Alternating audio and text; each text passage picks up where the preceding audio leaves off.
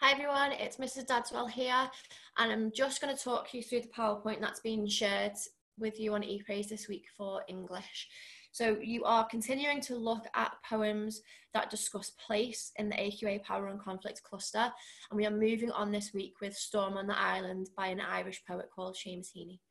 Just before I carry on, I want you to remember that I'm going to go through this at a pace of me just going through the PowerPoint, but you need to stop and start it in order to complete the tasks and to continue to get guidance as you go through.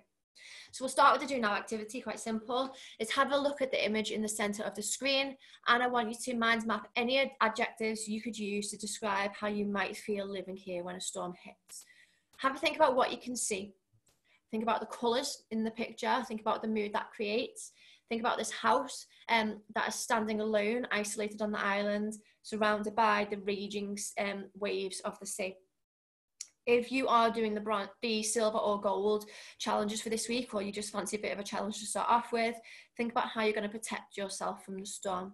What might you do to prepare yourself emotionally and physically? And what might you have to do to your house or the island or the community to prepare them for an awful storm that's about to come and happen? Learning objective for this week is to critically explore ideas using precise references to support interpretations. And all this means is you're going to develop an understanding of the poem as you go through the lesson, and you need to respond to them and explore those ideas through the various activities. You're going to be writing responses to the quotes that you look at or quotes that you pick out from the poem, and you're going to be thinking about what that makes you think as a reader of the poem. So as you go through, these statements here will link to bronze, silver and gold challenges throughout. Okay, thinking hard challenge for this week is the link. So in the poems that we've looked at so far, how has nature been presented? So you might think of poems like Exposure or Extract from the Prelude, or Ozymandias, if you've studied any of those poems in class or in previous lessons during lockdown. So what ideas have they presented about nature? As you're doing that, I want you to think about any specific quotes that come to mind. So what kind of ideas have the poets presented so far around the challenges that nature presents, or the harshness of nature, or the effects that nature has on us as humans, and how the power of nature can easily overcome us as humans. Okay, before we read the poem and before you read through it yourself, it's important that you do some pre-reading around it. So these boxes here provide some basic information around the context of it. What was happening in history at the time? Why did Seamus Heaney feel like he needed to write about this? And what sort of things is he referring to within the poem? What important messages is he trying to get across to the reader? So have a read through this information, and then when you're done, move on to the next slide, which introduces the poem itself.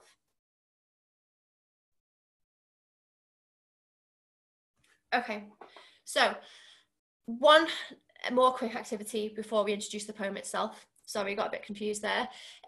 Is to make sure that you understand the language that has been used. So look at the table on the slide.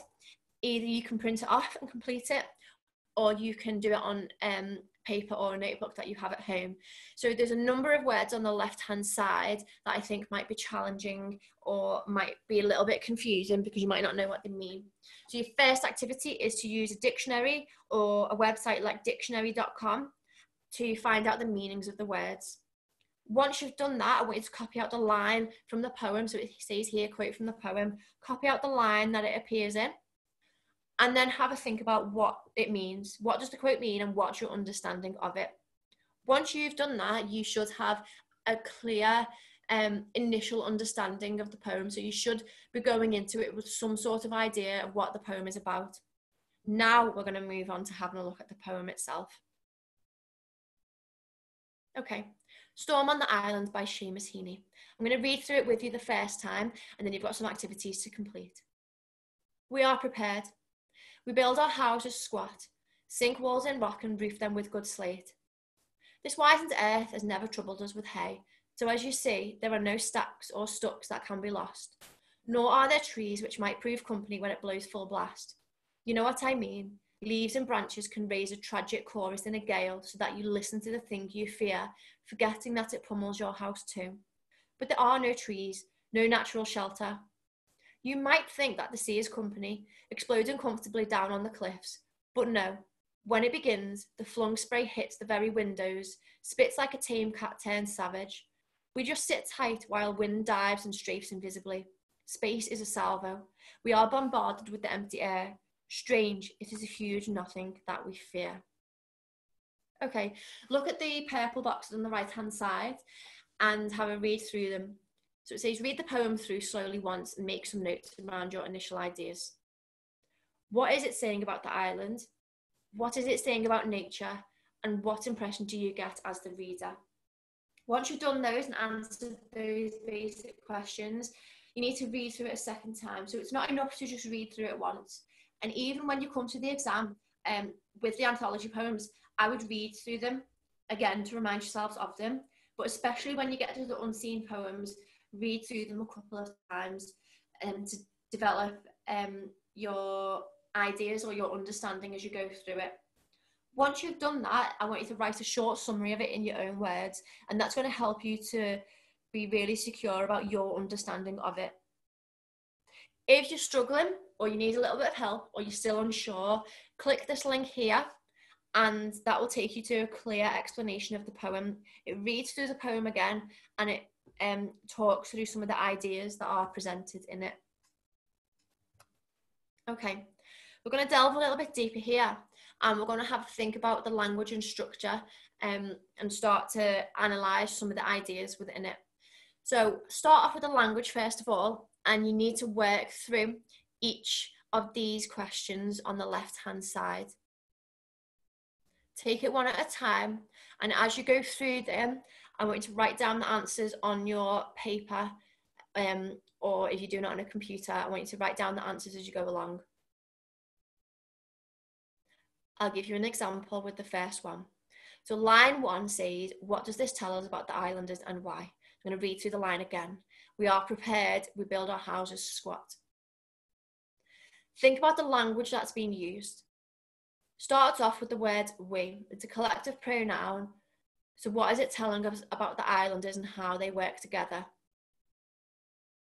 Once you've done that, start to look at some of the other language that's being used. So think about the word prepared. What are the connotations of it? What does it mean? And what does that tell us? And then it talks about building the houses squat. Go back and look at the last activity that you did if you can't remember what the word means. What it means about building the houses almost small and strong to withstand the storm. So what is that telling us?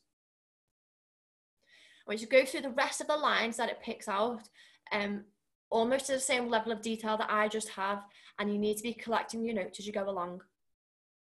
Once you've done that, you need to have a look at here on the right hand side and look at the structure. Now, if you want to be accessing the higher levels on the mark schemes in the exam, you need to discuss structure as well as language. So it says the poem is written in free verse, which means it's got no rhyming structure. What does it tell us about nature and the weather? So we'll go through this one as an example, and then you need to do the rest of it yourself, working through them one by one. So if it's written in free verse and it's got no rhyming structure, then it has no control. For me, that's what I'd say. It has no control, and we're talking about the storm. If the storm can't be controlled, and it can't be controlled by the people on the island, then what does that tell us about nature and the strength that nature has? We're talking about the power that it has over the island and the power that it has over the people.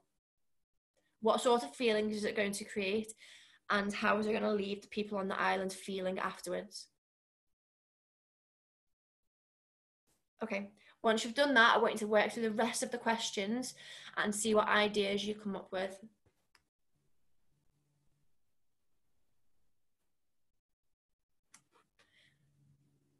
Okay, the silver activate activity is to answer these 4 questions afterwards. So again, you either need to do it on your computer if you're doing it on your computer, or make notes on your paper that you are writing on if you're doing it in a notebook or on a piece of paper.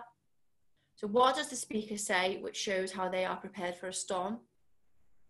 Where are the verbs which imply how vicious nature can be? So you need to list them. What are two aspects of nature which have a damaging effect? And I point you towards those lines in the poem. And do you think the speaker likes living on the island, and why? And they're going to help you to develop an even deeper understanding of the poem as we go through. Okay, next. It says, on the next slide, you are asked to complete a table analysing quotes from the poem. The information below will help you if you are unsure of what is required in each column. So I'm just going to flick along to show you what I'm talking about. So we've got this table here, and it's basically a Peasle paragraph. It's breaking down a Peasle or a P paragraph that you would normally do in class. If you can't remember what each of those things mean or what each of those things requires, this is the importance of this slide. So it talks you through what each of those things means. So have a read through it before you go back to it. Again, you can complete this on your computer, or you can copy it out and complete it on your paper. But remember that you're leaving enough room in each of those rows on the table to write your responses. I've included here the evidence, so the quotes from the poem, and I've talked about the techniques. What I want you to do is to think about what the writer is trying to say. I want you to explain what the writer is trying to say. If you are doing silver or gold, I want you to focus on these columns. So I want you to zoom in on a technique or a word from the poem or a phrase from the poem and develop your explanation. If you can think of an alternative interpretation, then that is going to help you to achieve higher on a mark scheme. And if you can link it to another idea within the poem or another quote from within the poem, that is also going to help you to achieve higher. Okay. Moving on from that, you are going to turn your grid into Peasle paragraphs or analytical paragraphs. So it says, using the information you've already found, answer the question, how does Heaney show the speaker's attitudes towards nature? So there's 3 levels of challenge here. So you've got the bronze challenge, which asks you to complete 2 full Peasle paragraphs, and at a minimum, they must include point, evidence, and explain. Then there's the silver challenge, which is complete 3 full Peasle paragraphs. At a minimum, they must include point, evidence, explain, and zoom. And then the gold challenge is to complete 4 full Peasle paragraphs, and they've got to include every step of point, evidence, explain, zoom, and link. Here's the help and support if you need it. So the sentence starters for each of those stages to the paragraph. You don't have to use them. If you want to come up with your own sentence starters, then you can. If you're aiming for higher levels on the mark scheme, then you want to be embedding the quote. So instead of saying, in Storm on the Island, Seamus Heaney presents the idea of nature, so on and so forth, the quote to show this is, you're going to embed the quote. So you're going to say, in the quote, we build our houses squat. In Storm on the Island, Seamus Heaney presents the idea of. So you're taking out that really clunky sentence starter and you're starting to embed it within your response. Again, if you're aiming for higher marks in the exam, you might want to include an alternative interpretation in this bit here, the explanation. So this tells us, this shows that he feels, and this makes the reader feel, because you might want to say alternatively, the reader might also feel this, and you're going to explain how else the reader might feel. When you get to the zoom section, you want to be using your terminology. So instead of saying the word or the phrase, you want to talk about the nouns or the adjectives that are in there. Don't forget, you should be getting your terminology in throughout as well. So you want to be talking about similes or oxymorons that have been used that we've pointed out earlier in the lesson. So if you get a little bit stuck, there's lots of things that can help and support you at this part of the lesson. When you are submitting your work to your teacher for this week, it's these paragraphs that you need to be submitting for your teacher to look over. So people doing the bronze, here your teacher's going to expect 2 piece paragraphs, silver is 3 piece paragraphs, and gold is 4 piece paragraphs. Okay, to end the lesson, for the majority of you, this is the plenary. So which poem from your anthology could you compare this to, and why?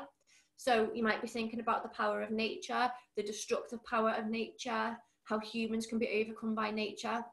If you can think of here any quotes that you could compare, then that's even better, and that shows that you are achieving a little bit higher in this task. And then an extension challenge. So remember that this is a double lesson, so ideally you should be spending 2 hours on it. If you completed the first part of the lesson really quickly, or you're just looking for something to do to extend the learning, then there's this activity here. It's a quotation challenge. So it takes the last part of the poem, so the last few lines of the poem, and there's 4 activities. So you need to highlight and label the methods that have been used in the quotation. How might one interpret, this is the context, sorry, how might one interpret this poem as an allegory for the Troubles in Ireland? So an allegory is like, how does it pay homage to the Troubles in Ireland, or how does it refer to them? How does it represent them? Then you've got the zoom in on the phrase task.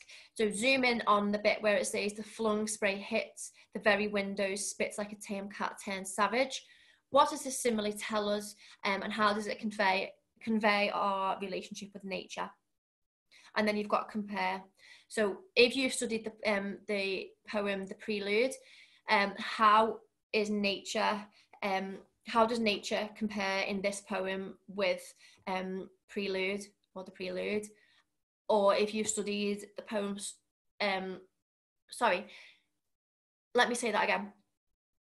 If you've studied the poem The Prelude, how does the power of nature compare in these 2 poems, and what similarities and differences do you notice? If you haven't studied that poem and you've studied another poem like Ozymandias, then how does the power of nature compare in these 2 poems? Okay, I hope you've managed to achieve everything that you could have in that lesson and met all the challenges that you could have. And thank you for listening and watching. I hope it has helped you in some way.